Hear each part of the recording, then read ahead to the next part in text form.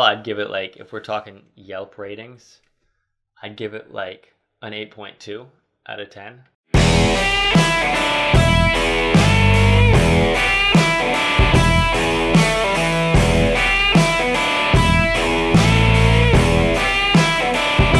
Folks, how are you?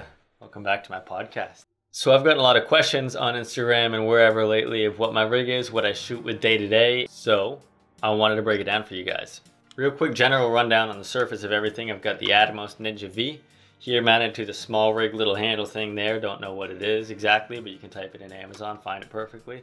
I've got a little fan shang cage because small rig took it off of Amazon, their cage. So we've got that. And then I've got the EOS R, and mainly I'm always going to have this Sigma 18-35 1.8 crop lens. So the main selling point of the Atomos, or what got me at least, is being able to shoot 10-bit 422. And some of you might not need that. I probably don't need that, but I want that extra punch. I want that flexibility in color grading, in post. And also shooting ProRes. Another thing is being able to shoot to a SSD instead of the SD card that's internal. That's like 64 gigabytes or 128 if you're lucky. I've got a terabyte on here. You can buy 2 terabyte, you can buy 500 gigabytes. The cool part that I love about the Atomos, so you can preload LUTs onto the Atomos just as a preview. So it doesn't film with that LUT that you've selected on. So like once you press the button, or once you select that LUT, it's not like that's locked in stone forever. It just overlays that, so it's still recording log footage, but you can just preview what everything would look like and kind of get the mood for things. And for me, it just gives me a little bit of a confidence booster. It makes the shot look really cool and makes me feel like I'm doing good things. What are some other good things about the Atomos? You've got false colors, you've got zebras, you've got lumetri scopes, you've got focus peaking. You've got a whole array of different settings and features to make your shooting experience easier. But that's pretty much it as far as the Atomos goes. Then you've got the cage, the rig, the handle, whatever. A couple different reasons why I've got that. Main reason, it looks cool. Because every filmmaker wants to look cool and they don't want to go there with a super small camera and be like, hey guys, I'm a professional. But there's more reasons than just that. Another huge reason about it is that it adds weight to your camera. I myself do a lot of handheld shots, so instead of things being super shaky, you kind of get more of a natural, personable wobble, wave, whatever you want to call it. It also makes it easier. You still have that option to shoot like this, like a traditional mirrorless camera, but I oftentimes will shoot low. I'll dangle, I'll get feet shots and let it do whatever. Using that Atomos, that thing coming in handy. So those kind of go hand in hand. I've got it mounted right on the front of the handle just because it's most comfortable for me. If it was back here, I'd feel kind of weird. If it was back like on the back of the handle, I'd feel kind of weird. So it's just most comfortable there for me. That's my personal preference. Great thing about this cage is you can, with these bolts here, you can slide it back and forth.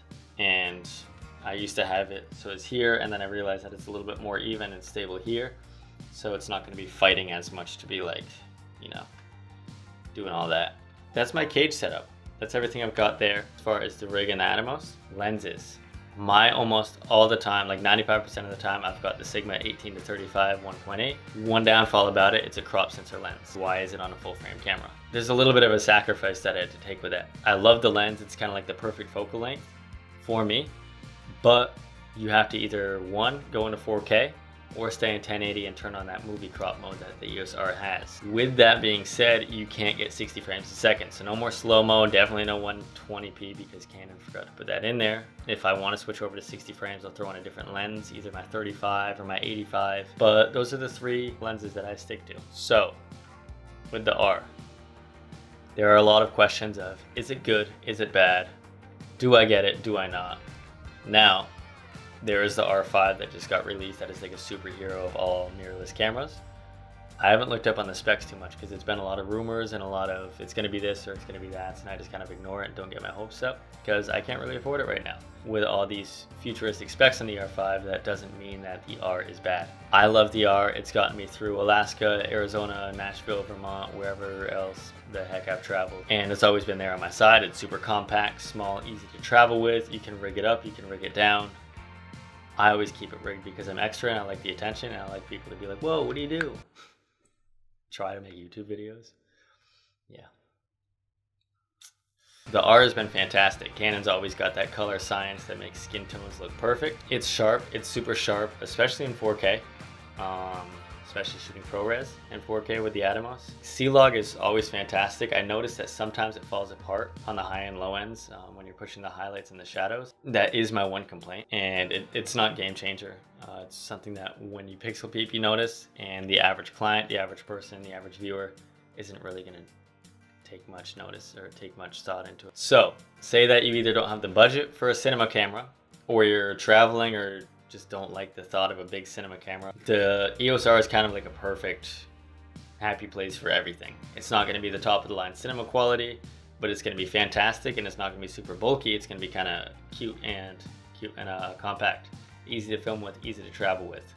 On top of that, you've got the autofocus, which eye tracking, I'm pretty sure is pretty phenomenal on it. There was an update a little while back that made it a lot more improved, so I think it follows me pretty well. It looks like it is on the screen, right? Yeah, I mean, the battery time on it is excellent. A lot of people say with the EVF and all of that the battery wears out, but I mean, I've shot for most of an entire day being conscious of the battery turning on and off when I'm not using it, but I've shot almost the entire day just on one of those LP E6 Canon batteries. So that about wraps up what I wanted to share with you guys as far as my daily setup goes. My main focus was just to show you my day-to-day rig and a couple things that I like, a couple things that I don't like about it. Of course, if you have any other questions, ask me. Feel free, message me, comment below, do whatever. Of course, I like talking about this stuff, so I'll answer every question that you have. But overall, I'd give it, like, if we're talking Yelp ratings, I'd give it like an 8.2 out of 10. I think that's all.